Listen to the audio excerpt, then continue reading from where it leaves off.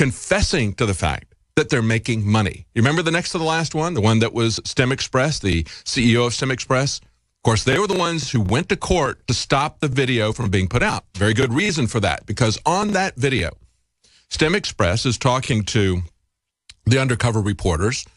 And what she says in that, she says, well, we want to make sure that everybody is making money, you know, that you're making money, that we're making money, that the abortion clinics are making money.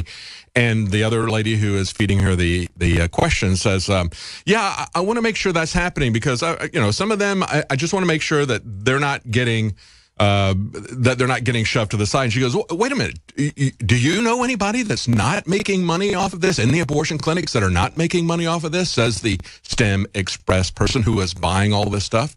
And she says, no, I don't. She goes, yeah, neither do I. Neither do I. No, I don't know anybody that's not making money off of this. We need to make sure that they make money off of this, that they profit off of this. And now this is what the senior medical advisor for PPFA is saying.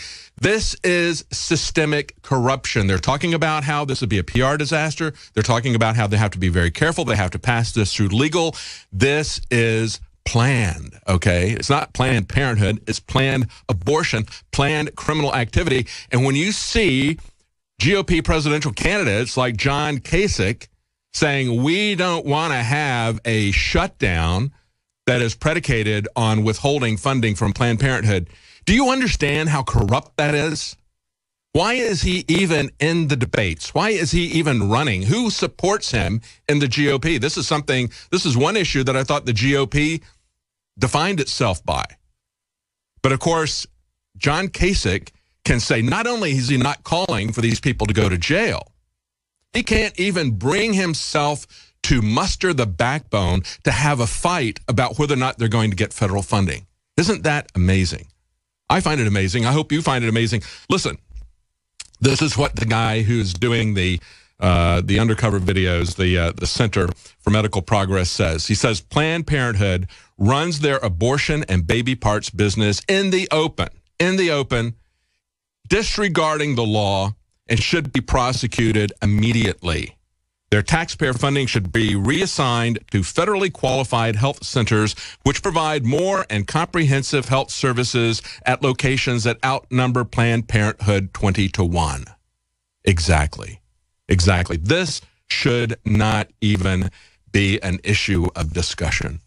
I mean, even honest people who have supported abortion and who continue to support abortion, like people like Camille Paglia, said this is an outrage. This has to stop. I mean, even she's an honest, I disagree with her on a lot of issues, but she's honest about this stuff. And she says it's an outrage. Why isn't this being shut down? Why do we still have Republicans who are in office, who are running for the highest office, defending this practice, subsidizing this practice? It's absolute insanity. Think about the healthcare industry. There was this article, and it was just a passing article. It was on Daily Mail. It's one of these lifestyles of the rich and famous.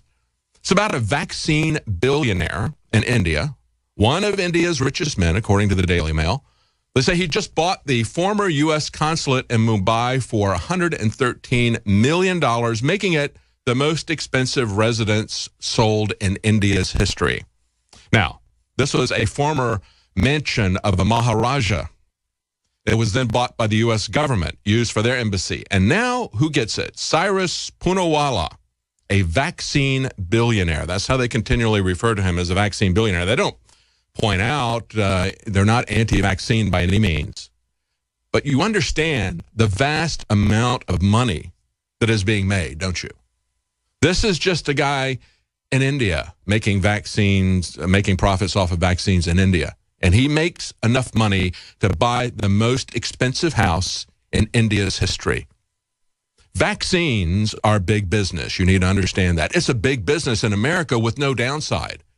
Because going back to 1986, Ronald Reagan, not Ronald Raven, Rick Perry, but Ronald Reagan, the guy that you're going to hear his name mentioned over and over and over again tomorrow night, Ronald Reagan gave the vaccine industry a blank check to do whatever they want and not get harmed with it. They said so many people are bringing up lawsuits from adverse reactions with vaccines. we're going to have to give them legal protection. And that's one of the reasons, as we mentioned on this show many times, it's one of the reasons why we now have everything being mandated, why they have turned away, for the most part, from doing any antibiotics research. They announced that a couple of years ago. And then it didn't take very long before they started using government to say, we're going to take away your informed consent. We're going to mandate vaccines. We have no liability for vaccines. That's where our profit is. It's all about the money. They are taking away your freedom to make profits. And when we run through these trans-Pacific, transatlantic trade agreements, quote-unquote trade agreements, that's precisely what they're going to be doing. They're going to be consolidating their profit industry, and they're going to be pushing it through in countries that are not as friendly to their regulations, to their GMO products, to their vaccines, to their pharmaceuticals. Any country that has an issue with that, they're going to use this transnational, quote-unquote, trade commission to strong-arm this through. That's what this is all about. This is something that's being produced by a few globalist billionaires, a few very wealthy industries, and they are going to make sure that they grease the skids on legislation. Now, along that line, I saw a very disturbing article that came out yesterday. And many of you know that I really agree with Rand Paul on many, many issues. I don't agree with anybody on everything. Let's just understand that. And I'll point out where we disagree. I don't want to be too negative. We point out when we agree with people. We point out when we disagree with people. I think Rand Paul has been fantastic in terms of standing up against civil asset forfeiture, standing up for the rule of law. Why can't the Republicans get behind standing up for private property? Why would they ever support a policy that takes away your private property without due process? People who lose their property because of the war on drugs, civil asset forfeiture, in most cases are never even charged with a crime. They call it a civil asset forfeiture because if it was a criminal asset forfeiture, they would have some splaining to do, okay? They would have to explain why they're not giving you your due process under the Constitution. But they say it's a civil action. It's not a civil action. The war on drugs, they say, is a criminal action. Nevertheless, they lie about that. Then they lie when they charge the inanimate object. It's the U.S. government versus an airplane. They take that away. Or they say it's U.S. government versus your house. They take that away. They charge the inanimate object as if it was a person. Now, when we come back, I'm going to tell you what I don't like that Rand Paul has just done. Stay with us. We'll be right back. Welcome back to the InfoWars News Wrap-Up. I'm David Knight in this fourth hour of the Alex Jones Radio Show. We've been talking about the news coming up, and of course, tomorrow we're going to have our money bomb, and part of that money bomb is going to occur tomorrow night. We're going to have the next GOP debate.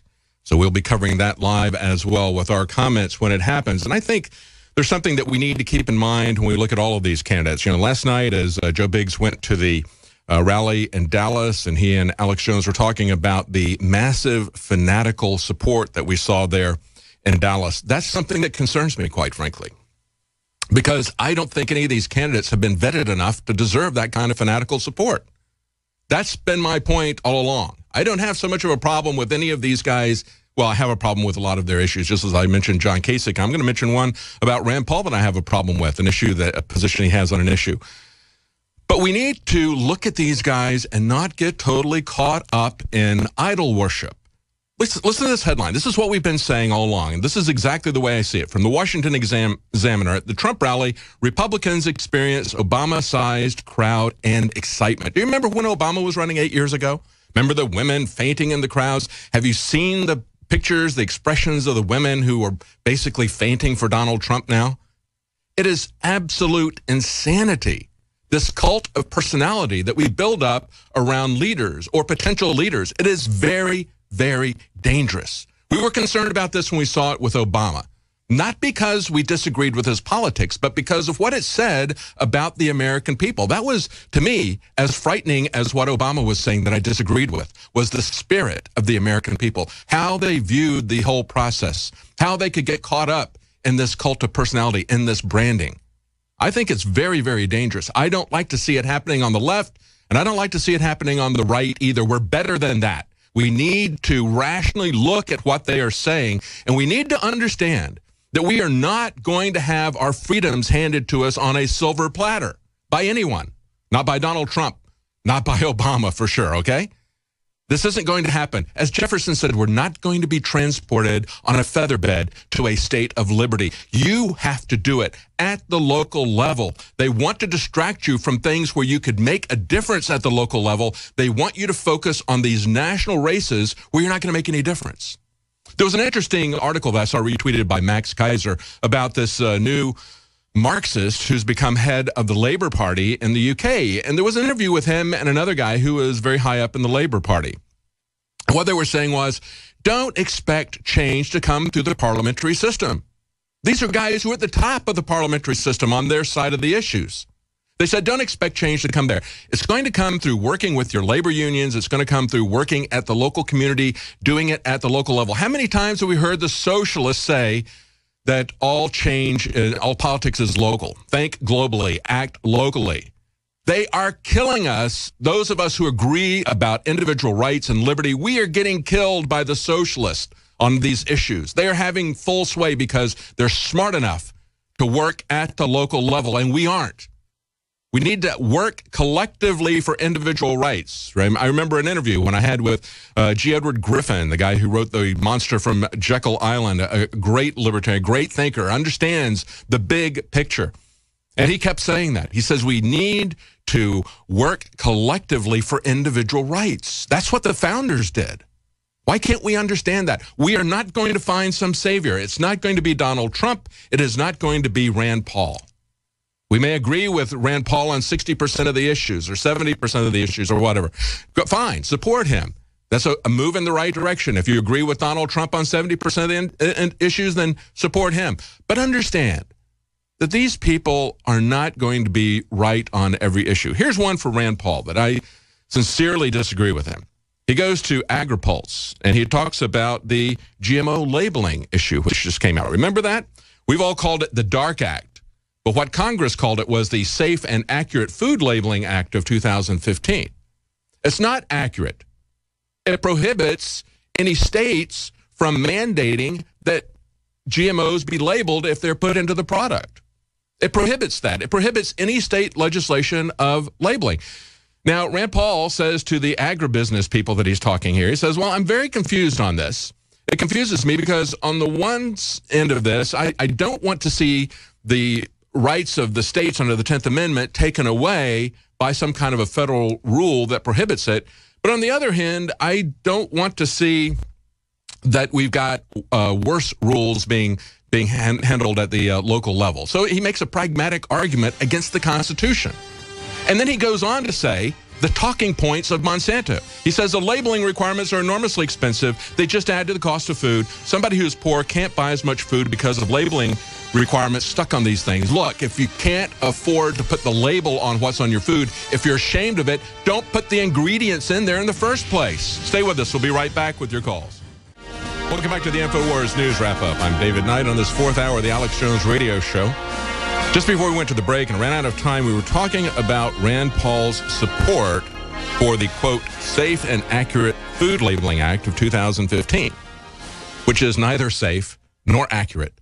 What it is an effort to prohibit the accurate labeling of food that is unsafe at the state level. So it denies the 10th Amendment. But he says he's torn on this because he thinks voluntary sounds good, but then the federal government saying the states can't do what they want. That bothers me, but I don't want to, these are bad rules. So he puts out an argument that I don't like these rules because they're bad. Why are they bad? Well, he says because it raises the cost of food. Look, these labels they put labels on all their food as it is now. They have requirements to put labels on their food about all kinds of things. They're constantly changing the labels to tout their new features. The free market is about serving customers, not deceiving customers. Okay? We need to understand as libertarians that government is set up to stop force and fraud being used against people. Fraud is when you're not honest about what's in your food. They know that the customers don't want GMO in their food. So they could try to educate people, or they could try to deceive people by not telling them what's in their food. If they think they've got something that's safe and effective, let's have that argument. Let's have it out in the open in the free market of ideas. Let's not suppress the information because